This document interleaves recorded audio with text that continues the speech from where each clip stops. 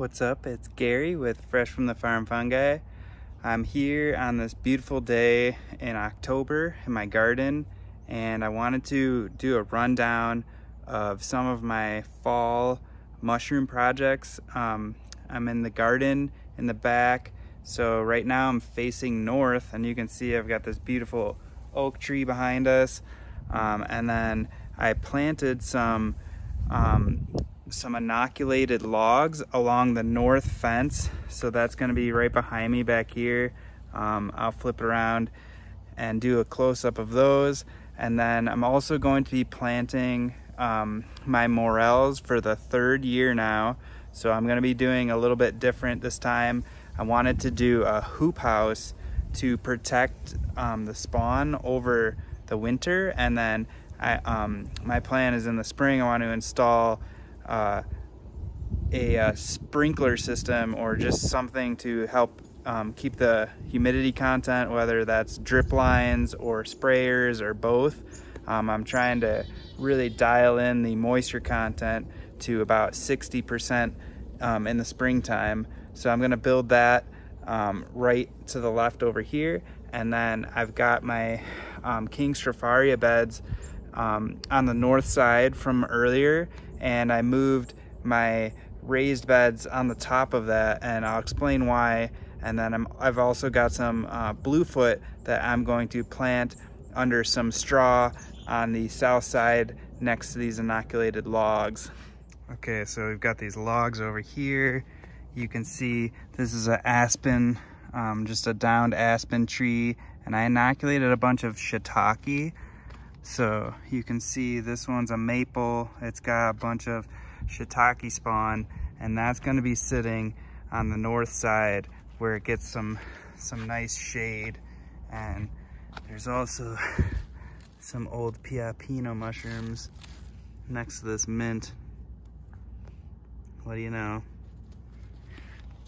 All right, so I winterized these rock roses in the hopes that they'll survive the frost, especially just the wind in February. But these are the rock roses that I have planted with the porcini mushrooms, so hopefully these can survive their first winter. Okay, and then this is the area where I'm going to build the hoop house, so I'll be doing a quick video on that, and then I'll show the bags, the spawn. But the idea is that there will be bags placed on top of the soil, and then these rings will cover it so that it'll keep the moisture in. Okay, and then this is our Stropharia bed right behind me here, and I really liked the addition of these raised beds with the shade cloth. I think it's going to help create more of a microclimate right here, and I'm going to add some straw with some more mushroom spawn, and then that'll beef up this Stropharia bed for next year.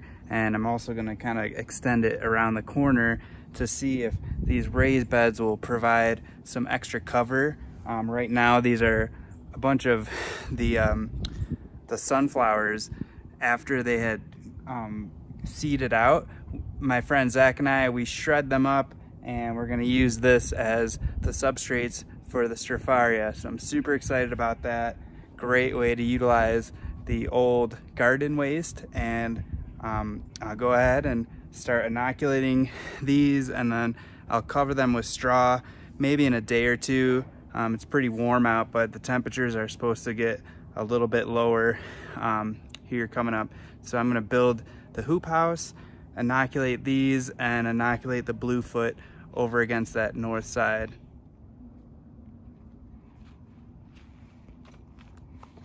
All right, I've got my hoop house constructed here. So basically the idea is that there's two trenches that I'm going to lay the blocks on, and then poke holes in them for exposure to the soil. And then I'm gonna try to put the irrigation in the rivets, and the differences in the surface area or just the wicking effect of the moisture should bring the moisture up to the bags on top. And then I'm gonna put shade cloth over these to protect them during the winter and to keep that humidity in. And then I've got my drip line right here that I'll hook up in spring.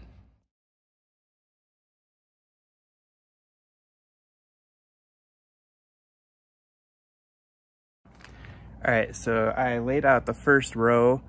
You can see basically on my Morel bags, I'm just sealing them tight with some rubber bands.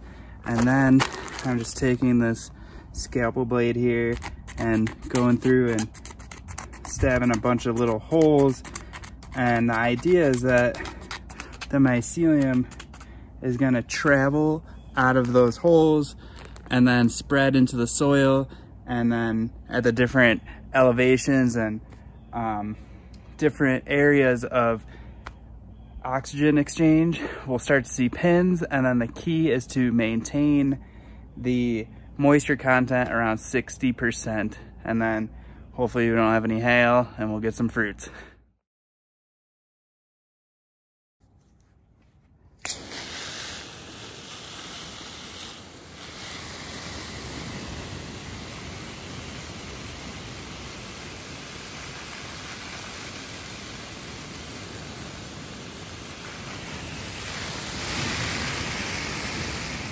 All right, I've got some generic shade cloth here and some zip ties that I'm gonna use to attach, and look at how perfect that worked out.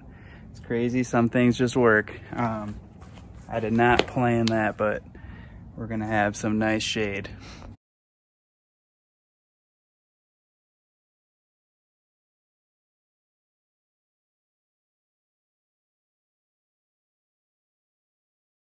All right, here is the final product. I just watered these guys in, so you can see it's got some nice shade, a little bit of water resistance. I'm not too concerned about water protection or anything. I'm just gonna hook up the drip line, but it is pretty shady, so it's gonna help out in those sunny days, not like today. And it looks like I gotta grab this bag. All right guys, I'll keep you posted.